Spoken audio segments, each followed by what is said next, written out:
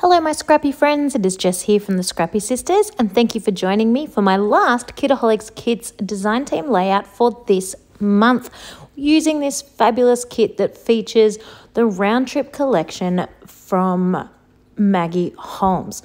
So I'm starting out by cutting my paper, well gutting my paper really is what I'm doing. I'm just going to use this purple gingham or violet gingham to make a border around my page. My first cut was a little bit off, so I am going to need to sticky tape that back up together, but it's all good. All will manage well. The other 3 cuts were perfect. I just went with my go-to amount that I usually cut for my borders and forgot that I actually wanted an extra large border. It was not even that big, but an extra large border for me this week. And yeah, I forgot to accommodate that when I actually used my blade, but it's all good.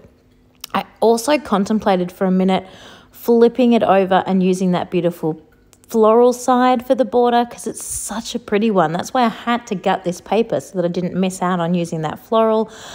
But I think for this layout, there's going to be enough going on that I just want to stick with the purple gingham. So as you can see, I've just matted a little white square in between. The white square is about 10 inches squared. Then I'm going to go ahead and pop my photos up on little foam just to make those sort of a bit raised up off the page. And the feature here, I have just backed them with some old scrappy paper of things that I wouldn't use, like the colours I wouldn't usually use.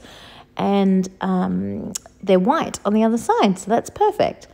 I always like to use any bits of paper that I don't particularly love and know I'm not going to use, but a white on the other side, I will often use the white side of. So it's not getting wasted, but there's no point in just keeping it sitting in my stash if it's not for me.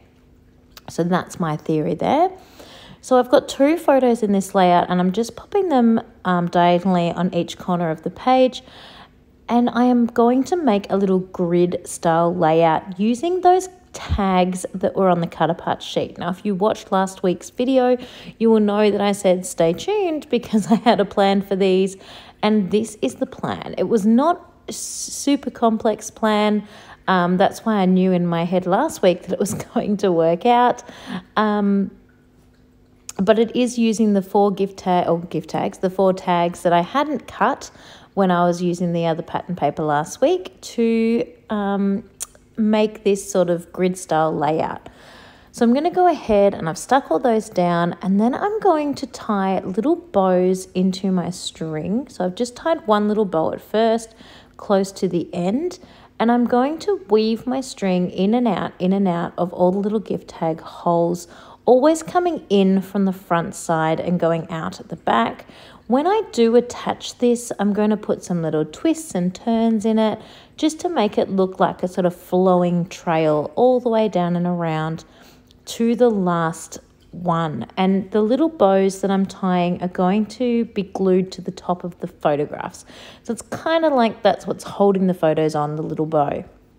Now, I didn't want to leave these gift tags just plain and boring. So for that blue one, I'm actually sticking the exact same piece of ephemera on top, but I'm going to pop it up. So I'm using that really nice piece of vellum that you could have put a title across, but I'm just using that as a background piece just to add a little bit of flair. And I am sticking that same bunch of flowers back on top, but yeah, popping it up on foam. This one I'm sticking down flat because I'm going to put my title on top of the suitcases. It's a really simple title. If you've been following along with my videos, you'll know that I wanted to try and use these stickers up. They are a Rosie Studio small puffy sticker, and I am very much out of vowels. So I did find it tricky to come up with something to write. In the end, I actually turned the V's upside down and used those as A's and just got a little black texter and marked the sort of the join across the center in the A's. You can't really tell either. I was quite happy with that. And it just says, look, Addi and Jack. Now I know I'm in the picture too, but I absolutely could not write Jess because there was 0 E's and 0 S's. So I just went with Addi and Jack. And I would have liked to say something like, look, Jack, it's Addi or something like that, but also none of those letters either. So I'm just going with, look, Addi and Jack, because the 3 words worked really well on top of the suitcases, and I really wanted to use just those little fonts. So now I'm going ahead and gluing on my string. I'm trying not to use too much glue. That glue will dry clear. I could have also used glue dots, probably would have been a bit more sensible. I don't know if I have any in my stash, but they certainly would have been easier to manage than this glue and then waiting for this glue to dry, but that's what I have done. So I'm just gluing it in a few places around the page, just to sort of hold it still, putting some little loop-de-loops in it. Excuse me. Putting some little loop-de-loops in it and just sort of making it look like it's a flighty, flowy piece of string.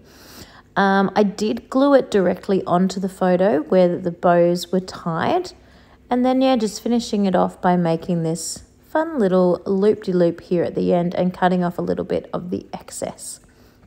Now I really fiddled with this very last bit for quite a bit, and I had it absolutely perfect. And then if you watch closely, I actually bump it when I'm bringing over my puffy stickers or my puffy foam. So I'm like, oh, I can't believe I just did that after I played with it for so long.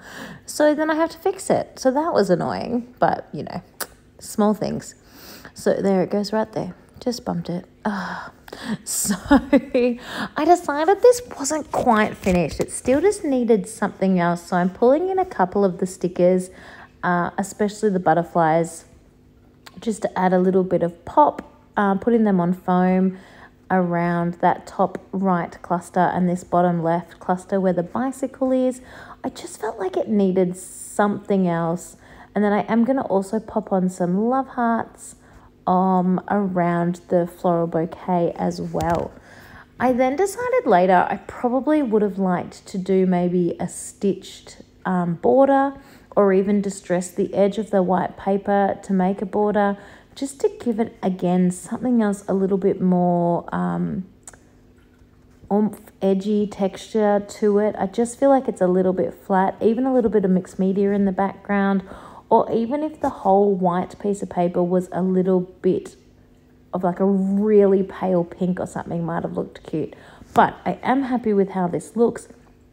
I am going to put some strategically placed splatters because I think that'll help be a little bit like a mixed media there on purpose. So I just put 3 little clusters of splatters right next to the clusters themselves, just to really help